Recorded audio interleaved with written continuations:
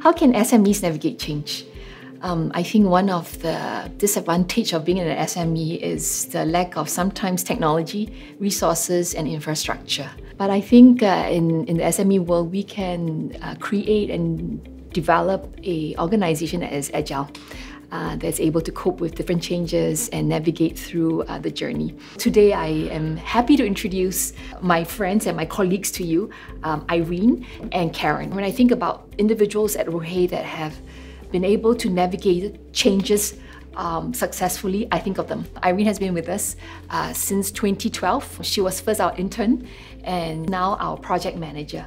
And of course, we have Karen. Karen joined us since 2007 when Rohe first started. Now leads our business development team. So we'll start with Karen.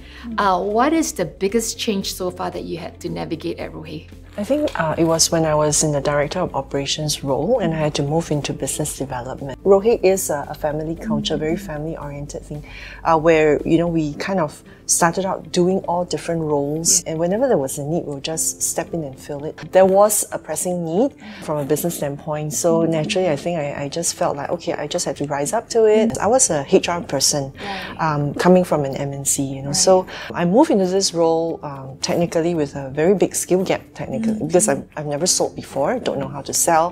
Having come from a very established, where things were already set up, right, into a pioneering role, that was also like a switch, but I took it on as a challenge. I took it on as something that is, okay, let's try. And I think the great help and why I was able to transition was also because I felt very safe to go and experiment and even fail at times, and yet be supported, and be able to move on. So I felt it was a combination of it that allowed me to then venture out and try something new, even though it was out of my comfort zone.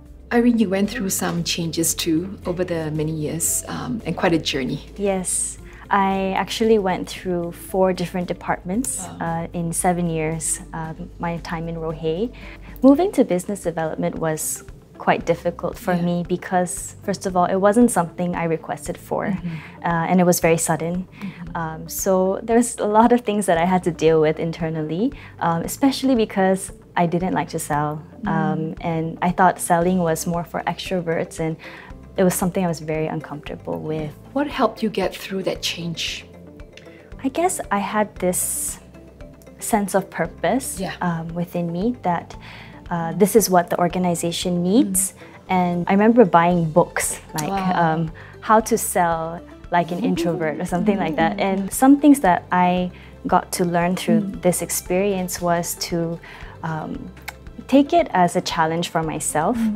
Of course, something for the organization, but as a challenge for myself that there's something that I can learn from this. Now I know, because I went through that experience of going through that change and going through that process together, I've become a lot more resilient. I have better perspective of what BD is going through, a lot more empathy. So those are things that I really value now, even though I'm not in BD now. So proud of the two of you, because I think about people that have successfully shown up time and again and very meaningful for the organization. I think of the two of you. So thank you for sharing this episode. I hope you found this episode helpful. We wish you the best as we continue this quest of how to overcome changes that happens for us. So until the next episode, thank you.